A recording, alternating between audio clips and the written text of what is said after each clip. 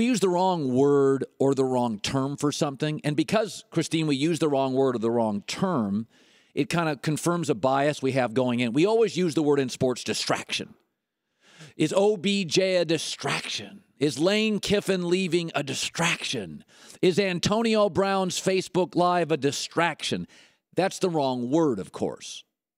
The right word is it's a sign. Lane Kiffin leaving was not a distraction. Alabama's too organized to be distracted. It was a sign that Lane Kiffin was tired of Lane's selfishness and immaturity.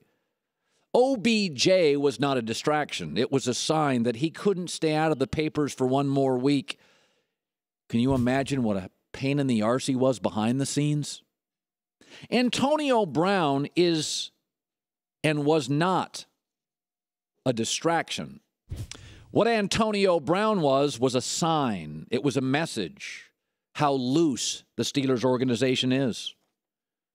The Joey Porter incident 2 weeks ago, the fight with coaches in the Cincinnati playoff game, Antonio Brown Facebook, Big Ben ripping the team for disorganization and practice habits. Those are not distractions. They are signs. Remember when New England had the running back, Jonas Gray, 4 touchdowns against Indy the following week on the cover of Sports Illustrated? He showed up late the following week to practice. He was cut. That was a sign, too. Nick Saban and Bill Belichick send you signs all the time as players. You're simply not that valuable. I will win without you.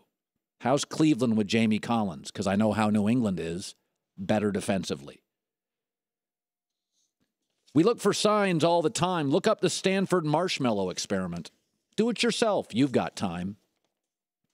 We often look and we point and we say, will this affect the game? I have been on this now for 12 months. The media has decided you cannot criticize Mike Tomlin. You tell me, Tom Brady is better against Mike Tomlin than any other coach in the league. Is it because Mike Tomlin doesn't have good players during this reign? No, it wouldn't be that. Why would Tom Brady complete a higher percentage, be 22 touchdowns, no picks, and his higher passer rating, 6-1, against a team as talented as Pittsburgh? It's not because of distractions. It's because of signs.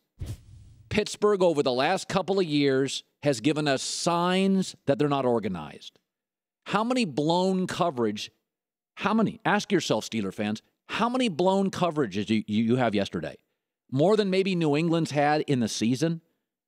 How badly coached does a free safety have to be when on a flea flicker New England runs regularly, the free safety doesn't even pay attention to the Patriots' offensive lineman who never ran block on the play? Free safeties are the last line of defense. When you don't pay attention, when you're not well schooled, when details are secondary to emotion, you get hooked on that play. That is an easy play to defend if you're well coached. Tom Brady and Belichick own 2 coaches in this league, Tomlin and Rex Ryan. High on emotion, low on details. Antonio Brown was not a distraction. It is another sign and message. Be it Big Ben's criticism, Joey Porter incident, Facebook Live, 12th in third down efficiency despite Big Ben, Le'Veon Bell, Antonio Brown, and 2 Pro Bowlers on the offensive front. And a family with the Rooneys that continue to pay whatever it costs for a real good coaching staff. They're not distractions. The reason I took New England in this game, and the reason despite those points, on Friday I took New England to cover in this game, despite coming off their ugliest performance in a long time, was exactly what you saw. Pittsburgh is not brilliantly coached. I'm not calling for anybody's job, But teams tell you what they are. Companies tell you what they are. People tell you what they are. Watch how they treat a waiter. I had a coach once say, I watch how recruits treat their mom. If they'll disrespect their mom, how will they disrespect me? By the way, that coach is Lou Holtz. He was pretty good. People send you signs. Believe them. Pittsburgh is loose, not buttoned up, has no attention to detail, and the surgical precision of New England, once again, hot knife meets butter against Rex Ryan and against Mike Tomlin. Darn good at press conferences, but as the game gets more analytical and more precise, they don't match up. Good stuff. That flea flicker, it is remarkable. That is not for a free safety, a tough play to defend. 1001. Oh, the offensive linemen are standing. They're not run blocking.